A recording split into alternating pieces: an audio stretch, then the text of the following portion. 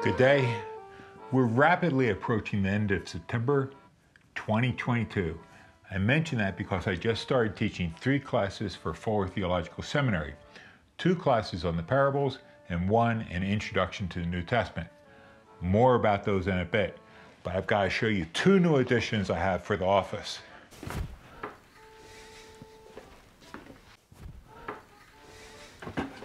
A new bookcase, but this might require the bike going somewhere else. And this really cool dictionary stand, which I think I'll put right about back there.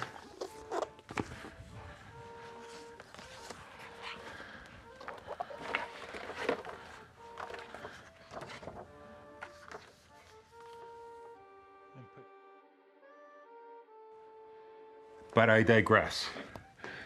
The main point while I mentioned teaching the classes is I wanted to tell you a little bit about the books I require my students to purchase and read for certain classes. And I strongly recommend these for other people as well.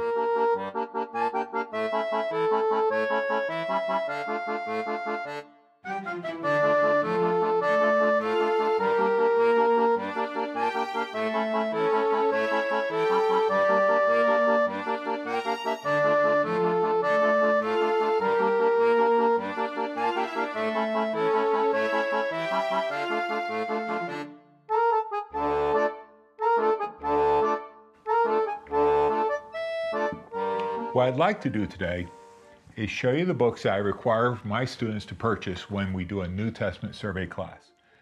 The reason for that, and the reason why I recommend these, is because I think these make a great starting point for anyone who wants to study the New Testament a lot deeper. They are also great gifts to give someone who's going to seminary or Bible college that might be in your life, or perhaps someone who's in ministry. But don't relegate these to clergy or to students.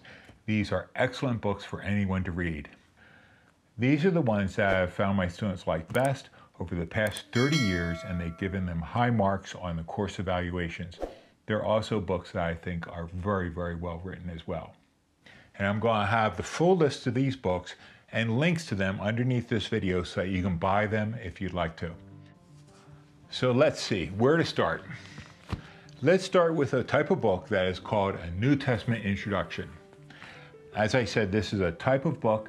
These are really designed to give someone an introduction or a survey to most of the main issues, content, and background to the New Testament.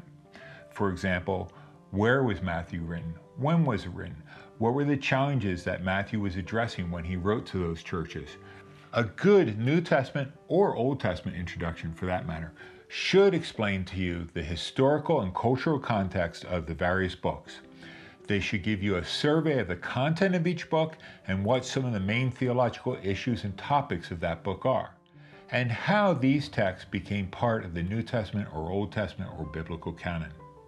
I've used The Anatomy of the New Testament by Spivey, Smith, and Black, and The New Testament and Antiquity by Burge, Cohick, and Green in various classes.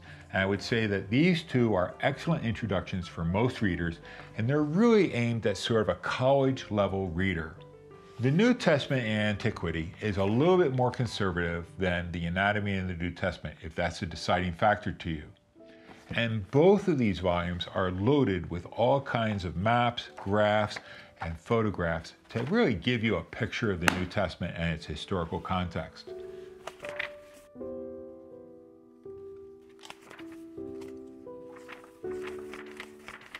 The text I use most often is an Introduction to the New Testament by David DeSilva. One of the big advantages to this book is that if you don't read it, it makes a wonderful doorstop. It's big. What I really appreciate about this book, alongside the usual questions of who wrote it, dates, who it's being written to or the audience, and the content of each book, is that he asks questions about how we should read and interpret various parts of those books. So for example, in his chapter on 1st and 2nd Thessalonians, he's got this grayed out section on exegetical skills, or how we should interpret a letter. At the end of each chapter, he will also have a section where he discusses the relationship of this letter towards ministry formation or issues today. So this makes a valuable resource for anybody who wants to learn something about the New Testament, who's interested in interpreting it, or who is involved in ministry. Well worth the money, but it is definitely a doorstop. Let's put these off to the side over here. Another book I highly recommend is A Theology of the New Testament by George Eldon Ladd. This book is not a New Testament introduction, nor is it a book that looks at theological questions, say the nature of salvation, or perhaps J.I. Packer's famous book, Knowing God. Rather, this stands in the middle between these two categories, between studying the New Testament and theology.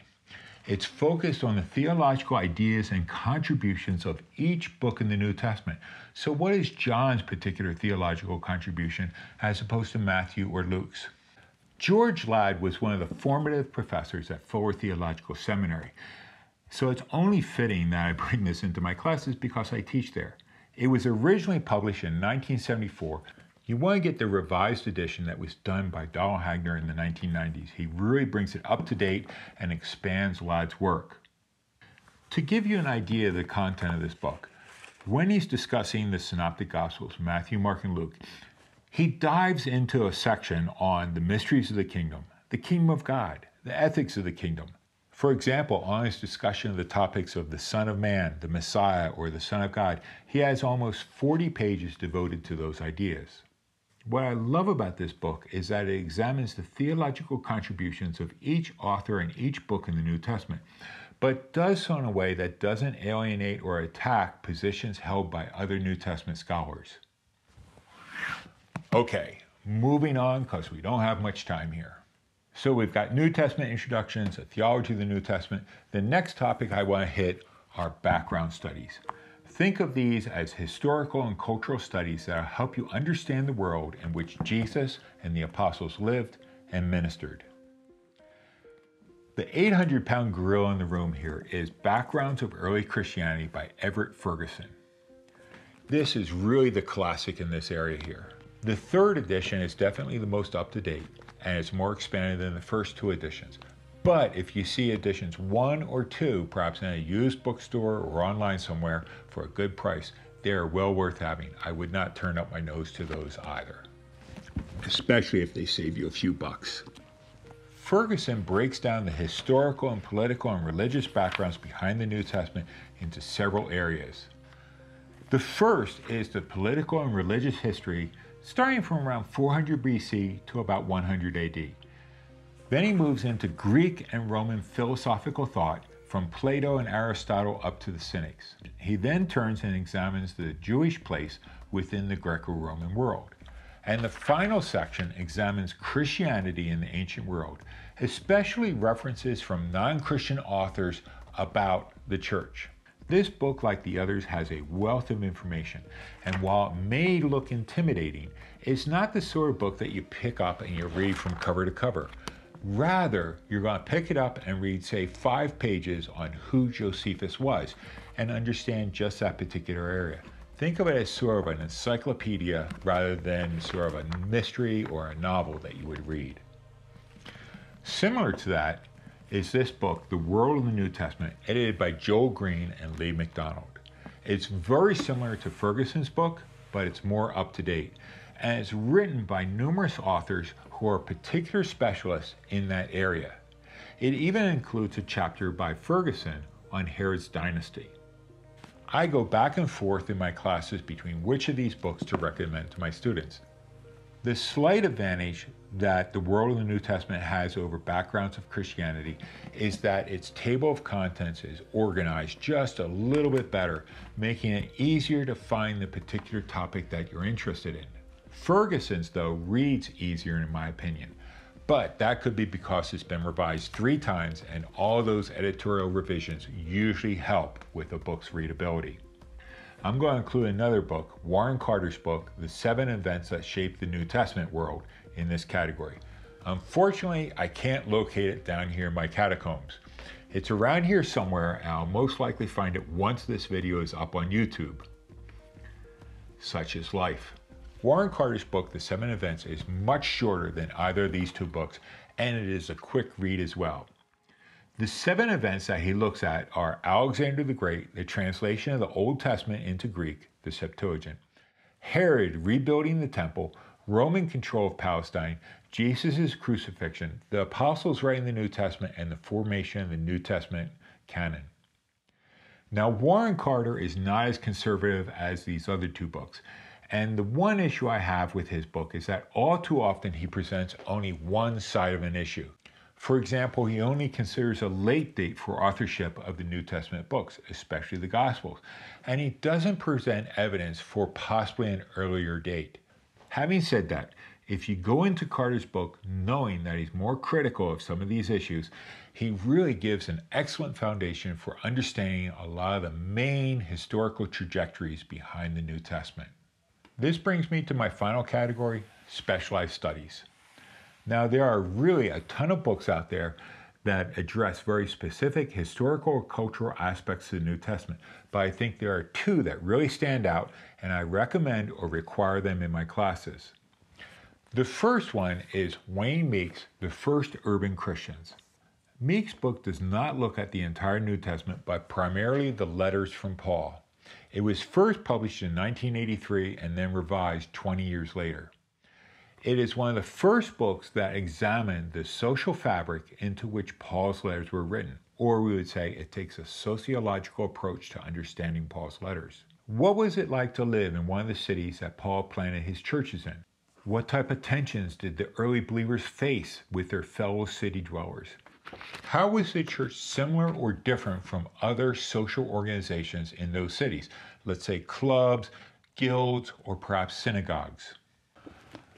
A Woman's Place, House Churches in Earliest Christianity by Carolyn Osiek and Margaret MacDonald picks up on the trajectory that Meeks' book launched. However, now the focus is on the social aspect and space women occupied in the Greco-Roman world. In particular, they look at the lives of female children, wives, mothers, and widows, and how these different roles that women inhabited through their life fit within the life of the early church. It also examines social roles and influence or lack of influence that women may have held within the church during that time.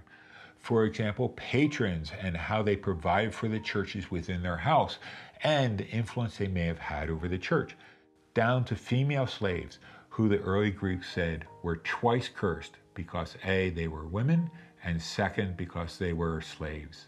A horrible position to have lived in during that time. This book helps us to understand just how different their lives and world was during that time from it is today, and also for us to see the unappreciated contributions to the formation, function, and their ministry within the early church as women. As I mentioned at the start, I will have links to where you can pick these books up under the video if you're so inclined. These are the ones that I've used in my classes over the years. There are strengths and weaknesses to all of these books, and I would suggest reading a review or two online if you're thinking about buying one. If you do end up getting one of these books, I would appreciate hearing from you what you think of it in the comment section underneath the video here. And if you like this type of video, let me know. I may have to do others like it.